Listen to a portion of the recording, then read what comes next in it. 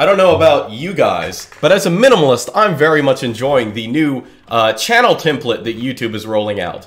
In fact, I left YouTube for a week or two, just sort of took a break, and I came back, and so many of my favorite channels now have this in their old channel pages. And pretty soon, I guarantee you, by the end of election season at least, there will be hundreds and hundreds and thousands probably more of channels that look exactly like this.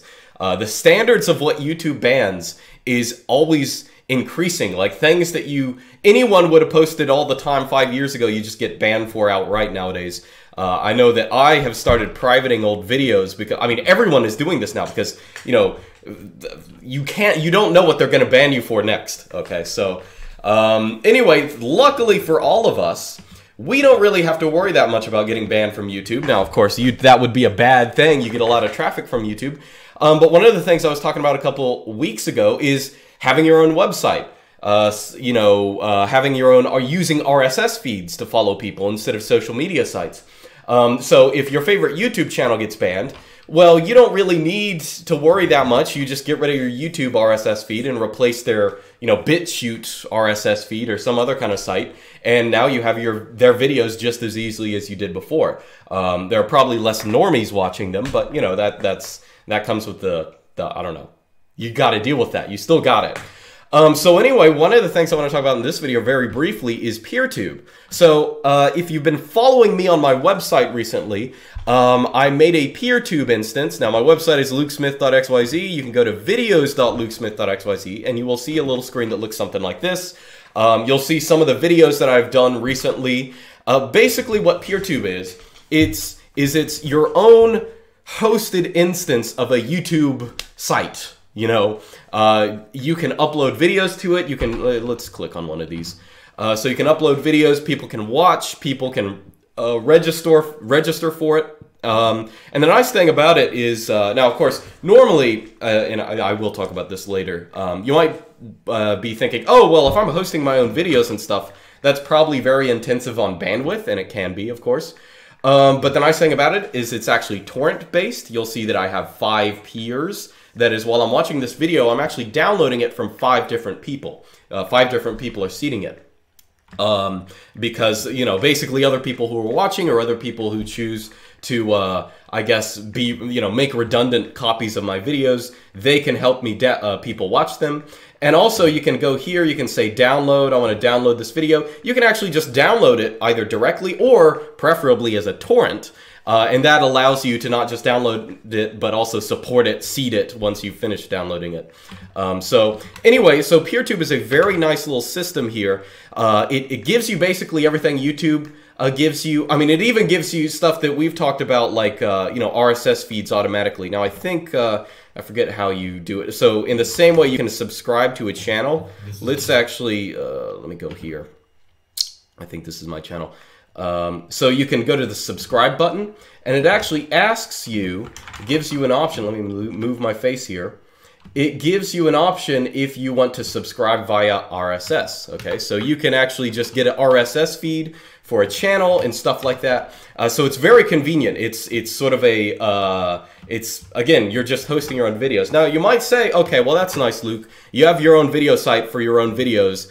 But who's going to come just to your site? Well, first off, many people might do that, but to be clear, how the real important part of PeerTube is that it's federated. And what that means is, if I go to just my main page, I'm not really using this feature yet, but if I go just to my main page, it just has these videos that are on my site. But you can actually follow people, or people's instances can follow you, or you can follow them, and that will display all of their videos on your site, or vice versa.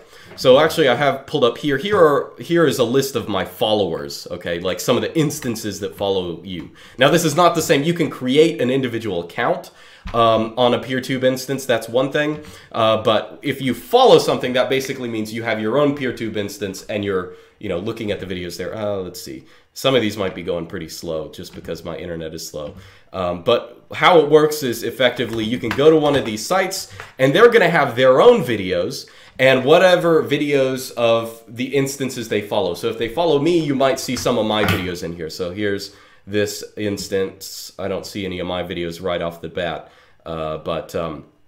you know, all the different instances they follow appear here. Okay, so it's very nice. It's very convenient. It has pretty much everything that YouTube has, except for it's just more freer. It's all, of course, free software. You can install this on your own server. You can join it to join PeerTube. You just join any of the instances, and your account is tied to one of those instances. Not all instances allow you to join. I think mine, I have the user cap at like 5,000 or something like that. So you could join if you want. So anyway, so what are the annoying parts of this? Well, the annoying parts of this are obviously I'm hosting my own videos, which can be a lot of bandwidth and can be a big pain. Obviously, I have less than 10 videos right now, and they don't have that many views because I haven't really told people. I think I did a little blog post yesterday talking about that I had a PeerTube instance. What was I going to say? So I'll go ahead and show you. So I have this little Vultr server. This is the thing that it's running on now, and you can actually see this is the. I want to say, yeah, I have a bandwidth cap of 1 terabyte, 1,000 gigabytes.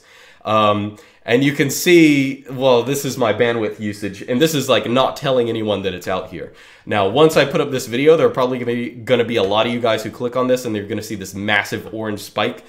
So the issue is I don't know if I actually have the bandwidth to do this, or the storage space either. I can actually upgrade my bandwidth and storage space, you know, with a different plan. But of course, it costs money. The thing obviously I want to do PeerTube, but especially if I end up getting my own server, I'll either have to use a more expensive VPS. I might be paying like 80 bucks a month just for that. Or if I get my own dedicated,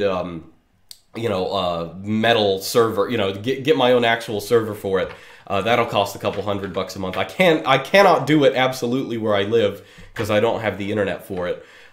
So I don't know if anyone has either a VPS host that's extremely cheap and does like unlimited bandwidth. That would be nice. You can tell me about that. Vultr works for like 99% of use cases, and in fact, it works better than most.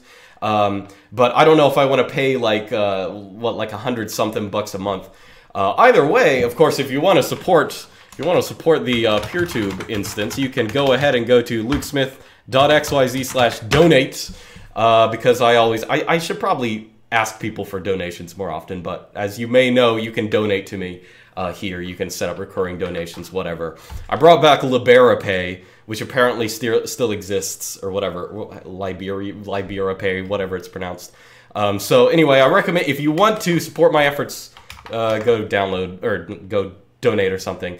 But if you know any other kind of way of me hosting these videos, feel free to let me know. I'm just trying to figure everything out, trying to do it efficiently.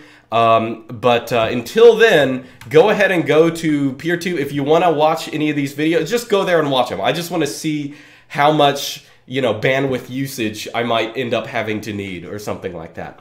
But I am going to be doing PeerTube exclusive videos from now. I've decided, because there are a bunch of things I can't say on YouTube, can't do on YouTube anymore, but I can easily do on PeerTube, and it would be very nice. I'm thinking about doing some videos, that would probably go against YouTube's terms of service because they're so stupid nowadays. But I'll probably do that there. And I want to start easing out of YouTube. I would rather, even if I have to pay out of pocket for a server, I'd rather live on donations than living on YouTube ad revenue. And I sort of feel the same way about Patreon, frankly. I mean, I still have a Patreon, but I'd rather use LiberaPay or something like that, or just the normal recurring donation. So anyway, that's just what I'm thinking. That's what's been on my mind the past couple days. So anyway, that's about it. I guess that's an explanation. I'll talk about PeerTube a little more, but it's very nice, very well integrated with RSS. Just a sweet service. So anyway, see you guys next time.